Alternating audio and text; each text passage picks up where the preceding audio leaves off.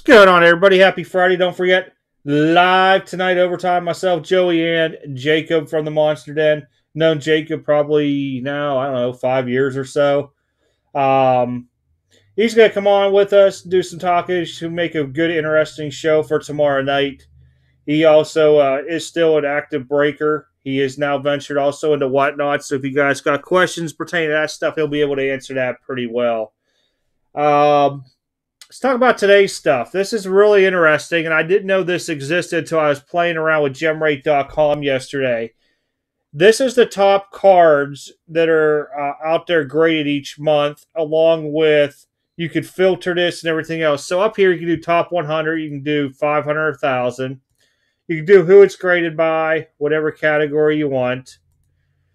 And what I've done is you can come over here, and I've done this, but I can't pull it, but export to Excel, basically, CSV file. And you can put your own filters across it, which will make this a little bit more easier sorting, because I've tried this, and I just can't get this to work to where I want to sort this piece out here higher by lower. But as long as you have Excel on your computer by Microsoft or something that supports a CSV file, you can do this. And wow, it really, I couldn't believe some of the stuff I've seen on here. Topping it off was going back to the last 2 days of video.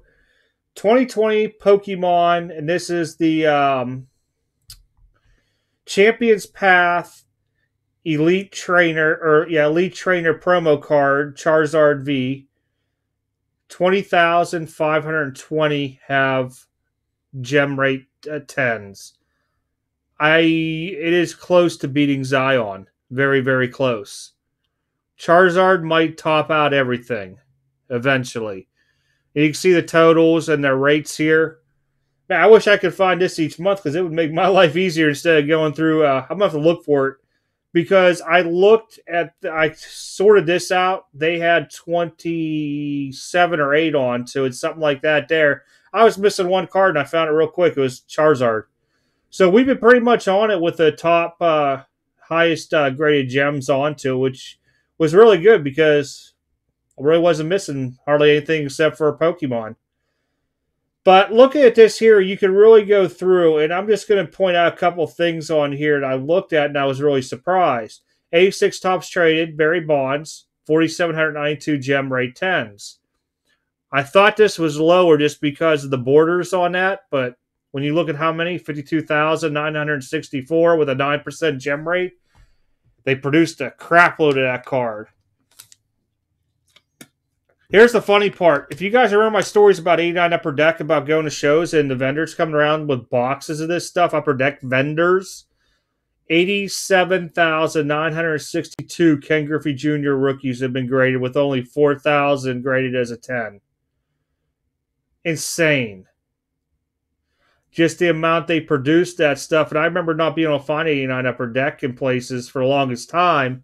And being at shows and them coming around with that, the Del Murphy reverse negative, the Gary Sheffield. I think that was a reverse as well, too. Something to do with the shortstop, I believe, onto it was upside down or inverted or something. And them selling them. I remember Griffey's being like $20 a pop and them being like worth 40 in Becca at the time frame. I think we were spending 40 for the Del Murphy, and it was going for 100. So you were picking them up, selling them at the shows.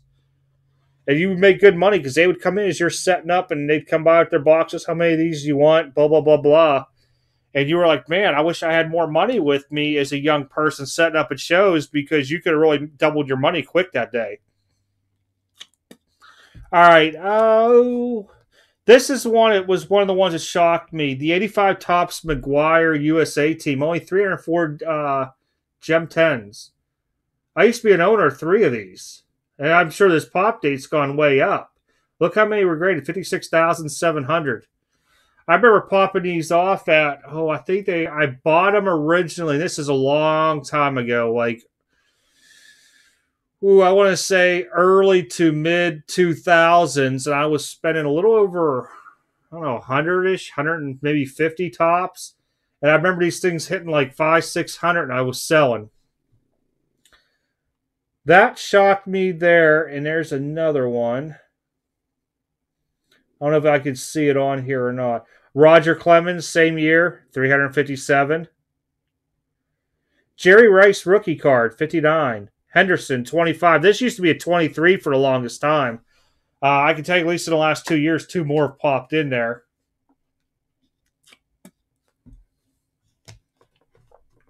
But what this could give you an idea of by looking at is if you really want to use it for this, you could be like, what do I want to, try to get that's low popped and really hard to get a hold of that you don't see pop up every day? You might see 3 or 4 R5 or, 20 on eBay, but realistically, there's not a high pop count. This is good. I mean, look at it. John Elway, rookie, 179. I think Marino was like 300-ish. 400. Really cool tool to have. I will put this link also into the description, and I'll pin it in the top comments just in case anybody wants to have it on their desktop, as a saved favorite. Just something you can look at and use just in case you're like, man, I want to buy like a Jeter SP PSA 10. Well, there's only 21 out there, and you're going to pay huge money for it. But if you can get one graded that you probably save forever and ever and ever, and it wasn't in like a screw down smash type style, you could be up for big money. There's a lot of stuff on here. It's really good to look at. Very good amount of knowledge onto here that you could use however you want. Either buy, sell, trade, hold. A-Rod's SP 59. But yeah, really good information onto here. So this was a really good piece that they did onto here. And like I said, you can sort this. You can go into Beckett, update. Might take it a second because it's grabbing all my data. And you can start looking like Tiger Woods Upper Deck rookie. Their gem rate, you got to remember, this is a 9.5. So, I mean, you can start looking at numbers onto it as well, too, across the board.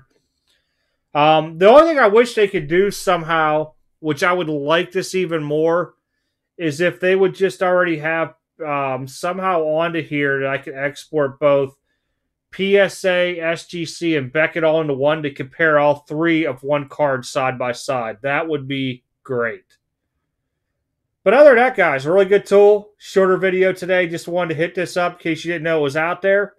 You could use it for whatever you want onto it. Just to start try to look at your own pop counts. If you should buy something quick.